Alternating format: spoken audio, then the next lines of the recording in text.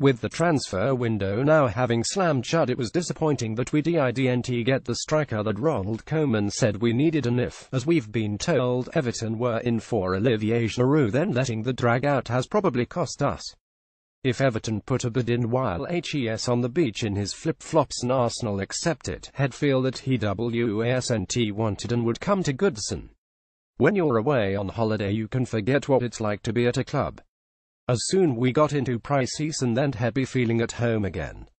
Giroud got his opportunity and scored in the first game of the season against Leicester. Olivier Giroud celebrates scoring the fourth Arsenal goal against Leicester City. Image Stuart McFarlane, Arsenal FC via Getty Images. After that, Arsene Wenger told him he could stay if he wanted, and he felt loved again and was ready to fight for his place. Allowing Giroud to get settled back in ensured Everton missed out, but I feel we could have got him if we'd have acted quicker. Obviously it was a busy time when they were getting the likes of Wayne Rooney and plus a lot of others, but they knew there was going to be a big hole at centre-forward with Romelu Lukaku going, and in hindsight we probably shouldn't have let Rom go until we'd brought a replacement in. Bradley Lowry on it in tribute match at Goodison Park. The emergence of Dominic Calvert-Lewin could have been a factor in the management ultimately not bringing in a high-profile centre-forward. He's come to the club a season ago and has enjoyed a good year of development.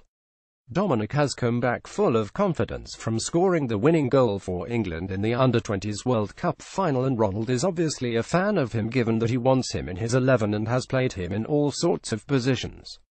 Dominic Calvert-Lewin during the Premier League match between Manchester City and Everton at Etihad Stadium. The boy will do the best he can wherever HES selected, but he's proven already that his best position is up top, and HES done the business when he has been given the opportunity there, and at the moment HES ahead of the new signing Sandro Ramirez. We saw a similar situation at Manchester United where young Marcus Rashford moved ahead of a few others in the pecking order, and he hasn't looked back since. Hopefully Dominic can build on his earlier season momentum and follow suit.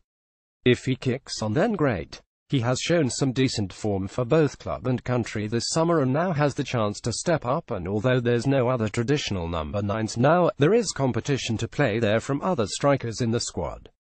I hope we can find a way of making it work, because if we fall behind I'm struggling to see how we can get back into games with the personnel we've currently got. Blues could pay the price for not finding Baines cover as well as centre-forward. We're also short of cover in my old position of left-back now that the window has shut, and it always surprises me why for one reason or another clubs leave things so late. They blame agents and players. Everton certainly weren't the only ones to try and do last-minute business. That lot across the road missed out on targets, and even the likes of Real Madrid and Barcelona did too. Why they leave it so late I don't know. Why Jeffy Sigurdsson deserved his Everton move, says X1Z teammate. Okay, it can be like a merry-go-round, and you have situations like Alexis Sanchez's proposed move from Arsenal to Manchester City not going through, and as soon as one club says no it's like a domino effect. Not getting deals done could hurt us between now and January, but if you can't find the right player, there's no point wasting your money on someone you're not committed to for the long time. You've just got to bide your time and wait for the right opportunity. I thought it was important not just to get a number 9 but someone who can cover for Leighton Baines on the left side of defence. Leighton Baines of Everton gives his team instructions at Stamford Bridge. Image Julian Finney. Getty Images. With us having Europa League group matches now, there's the added games and the travel that comes with that. Fingers crossed Leighton can stay injury-free, because it come back to bite us on the backside because we don't have cover in that area of the top quality that we need. We've brought in a lot of new faces though, and have also boosted the under-23s squad, which is good because it shows that the club have a long-term strategy and that Fahad Moshiri is looking at the bigger picture. It's difficult to attract the top quality players when you're not in the Champions League, but we're going in the right direction. The window is closed, so we've got to back the squad that we've got. Ronald has been in charge for 3 transfer windows and has really reshaped the squad, and the majority are his own men now. If we have a successful run between now and January, then we might land some big names in January. You've got to have that desire to play even if you feel unwanted. It wasn't just incoming deals that didn't get done at Everton. There are still a clutch of players at the club still hanging around who don't look to have a future under Ronald Koeman, and they need to take a look at themselves. You just want to play football. Not playing is very difficult and it hurts your morale. It's a strange situation if you feel unwanted, but you've just got to roll your sleeves up. You've just got to have a desire to play and prove the doubters wrong. Sitting around without a squad number for over a year is not what you want to be doing. If you're not part of the manager's plans, then you've got to be a man and stand up and try and do something about your long-term future. It happened to myself at Rangers. Michael Ball getting stuck into Cristiano Ronaldo of Manchester United. No matter what I did in training, I could have been playing like Maradona. I wouldn't be playing at the weekend. It was because of the contract situation, because they knew they'd have to make a payment after my next appearance. The manager and chairman wanted to play me, but they couldn't afford it. David Murray, the then Rangers chairman, pulled me in and said, "Look, let's sort this out. We need you to play. We can't go any more games without you.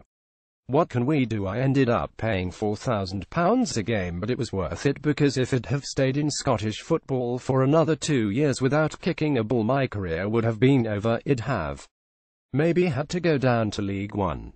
Everton new boy Nicola Vlasic reveals why HES smiling all day. I had a big decision to make, but at the end of the day I wanted to play football and it put me back in the shop window. It worked out for me because we won the last game of the season, caught up with Celtic, and I ended up winning the double. Luckily enough, those performances earned me a move to Eindhoven with Guus Hiddink PSV. It paid off because I've now got those medals and those great experiences, and after a tough few months I got the smile back on my face. Barkley's situation seems strange. Finally, we had the situation of the Everton player who wanted to go but then turned down a big move. Ross Barkley not going to Chelsea was a strange one. Ross Barkley, it's hard to have an opinion when you don't know both sides of the story, but it's obvious there's something not right there. Ross needs to figure out whether HES bothered about England and the World Cup next summer, because in my mind it doesn't look like he is. Ross Barkley's messages leave us none the wiser. While HES injured now, he'll require a run of games to try and work his way back into the squad and go to Russia. It's not about finance for him. You'll get money wherever you are in the Premier League. There's something else in the can that isn't sitting right for me. Personally, I hope he stays, but I can't see a U-turn on this one, and Koeman won't want to be undermined by any player.